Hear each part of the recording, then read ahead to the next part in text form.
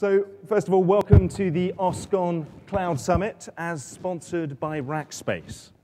Now, as with all cloud conferences, we're going to start with the dreaded question. You know it's coming, and that question is, what is cloud computing? The best definition of cloud computing out there is NIST definition. This is it, the National Institute of Science and Technology's definition. If you can't read it, don't worry. The only useful thing it says is that cloud computing is still an evolving paradigm. That's consultant speak, for we don't know what cloud is yet. But don't worry, Steve Ballmer, Microsoft's CEO, said that the thing to do is to capture what are the dimensions of the thing that literally I will tell you we're betting our company on, and I think pretty much everybody in the technology industry is betting their companies on too. Translation, we don't know what cloud is yet. Bet your company on it, everybody else is. The good news is that cloud does open up exciting new prospects for the employment of computers in ways and on a scale that would have seemed pure fantasy just 5 years ago.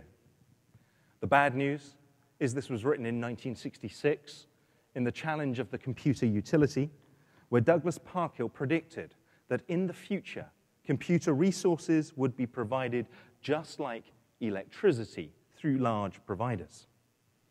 These large utilities would have certain characteristics. They would be online, elastic. They would be charged on a utility basis. They would cover multiple deployment models, private, public, community, and government utilities. And they would deal with everything from hardware to applications. 44 years later, this is what NIST says the cloud is. So what's changed? Is cloud just really a bunch of consultants trying to bamboozle us into believing that something old is in fact something new? Is there any real substance to the cloud? Now, being a scientist, I thought I'd investigate this. So I looked at the change of business activities. I plotted a graph of ubiquity, how commonplace a business activity is, against the certainty of that activity, how well-defined and understood it was. I added some real data and hypothesized that an S-curve relationship exists between the ubiquity and the certainty of an activity. It shows a pathway for how a rare and poorly understood innovation over time becomes a common and well-defined commodity. And you can see this in IT with something like CRM, Customer Relationship Management Systems. So we've gone from the innovation of CRM in the early 80s to the introduction of custom-built systems called database marketing, to the first products of the early 90s, and eventually the utility-like services of Salesforce today. CRM has undergone this transformation, this evolution from innovation, custom-built product, commodity, and utility services. And you can see this transformation in other aspects of computer resources. So, for example, if you look at the infrastructure, you've got the innovation of the Z3 in 1941, the introduction of custom-built systems like Leo in 1949. You've got the first products like the IBM 650, the constant movement of infrastructure towards more commodity hardware, and eventually the utility-like services of Amazon today. And it's not just IT. Many different types of activities, many different types of businesses go through this transformation. Take electricity provision. From the innovation of Wollaston, to the introduction of the first products like the Hippolyte Pixie, to the introduction of the first utility grids, and then eventually the formation of the national grid. All business activities are somewhere on that curve, and all of them are evolving along it. They are constantly moving along this curve and becoming commoditized. So why does commoditization occur? Well, ask any businessman and they will tell you the business is little more than warfare. It's a catfight. And as soon as one company gains some form of technological advantage, some new big gun, like an e-commerce site, then all its competitors will follow suit. This creates a constant demand for anything which is useful. But there's also a competition to supply this new stuff. And any time anybody introduces some new thing, say kit and body armor, someone will come up with a better version. So there's a constant drive for improvement. And it's these two forces which drive that process of commoditization. So what is cloud then? Well, simply, it's a huge group of activities which were once innovations, but more recently have been provided as products with feature differentiation, have become so ubiquitous and so widespread, they've moved up that curve and become suitable for utility service provision. And that's it. Cloud simply represents an evolution of a bunch of activities across the computing stack, from software platform and infrastructure, from an as-a-product to an as-a-service world. And it's no different to what's happened in the electricity industry, which is why we often use the analogy and why Douglas Parker's predictions of 1966 were so correct. So why now? Why is cloud happening today? Why didn't it occur back in 1966? Well, you needed a number of factors before cloud could occur.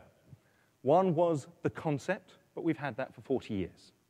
Two, you needed the suitability of activities for the volume operations needed to support these utility providers. And that's happened in the last decade. You needed the technology to achieve this, but we've had that for some time. And you needed a change in business attitude, a willingness to adopt these new models. And this is where we're going to start the conference off. So we're going to start OSCON Cloud Computing Summit with Mark Masterson, who's CSC's enterprise architect and self-appointed troublemaker, asking the question, is the enterprise ready for the cloud? Of course, this shift from a product to a service world isn't without risks, which brings us on to our second topic of the day, which is Subra Kumaraswamy from eBay, who is going to cover security, identity, or do we need to go back to the drawing board? Now, the commoditization of any activity offers a promise of increased agility through use of standardized components. We've seen this in many industries. Cloud computing is no different. And if you look, this is the time it took one particular company to put in place a server pre-cloud and a 64-node cluster pre-cloud, 72,000 minutes for one server. This is the time it now takes them after they've implemented both a private and a public cloud solution.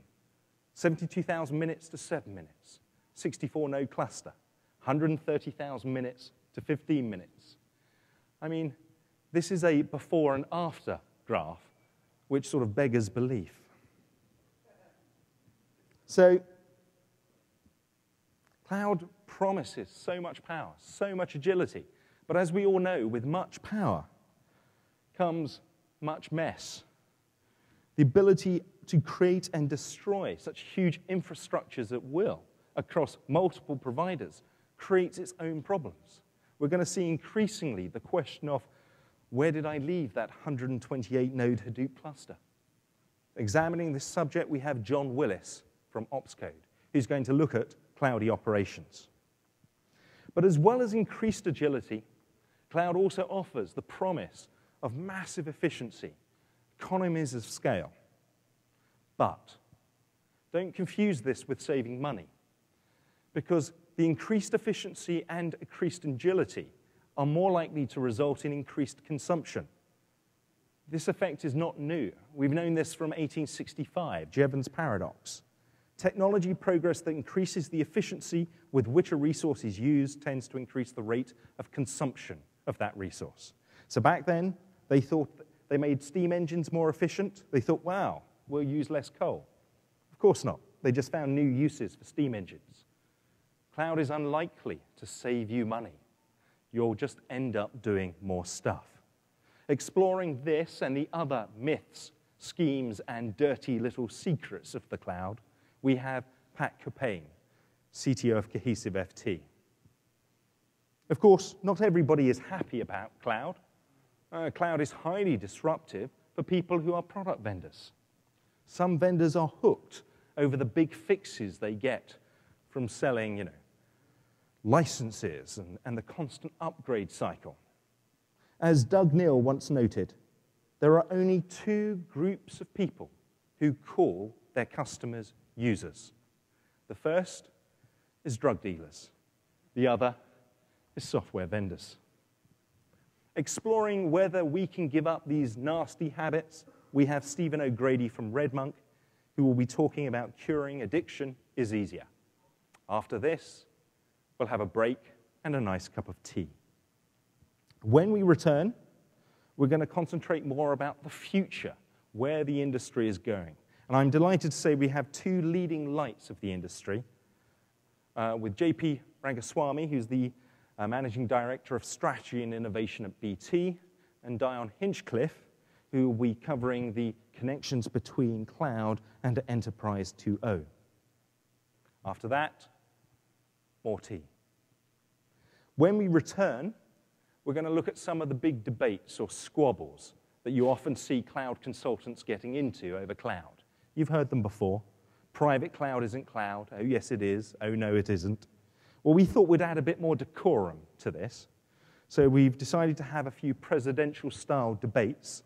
Queensberry rules apply. And the debates will be judged by a balanced and somber jury, including Mark, Subra, Stephen, and Pat. And the first debate that we're going to look at is what we need as standards in the cloud. And for this heavyweight debate, we have George Rees, CTO on Stratus, and also James Duncan, who's the VP of Joint. This debate will then be followed by our open APIs enough to prevent locking, where we'll have Sam Johnson from Google and the legend of cloud that is Benjamin Black.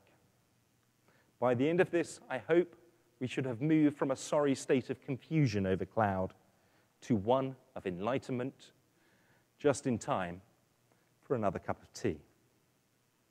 When we return, we will ask the big questions, like what is the relationship between cloud and open source? Helping us on our journey, we have James Urquhart from Cisco, who will look at the journey of cloud so far.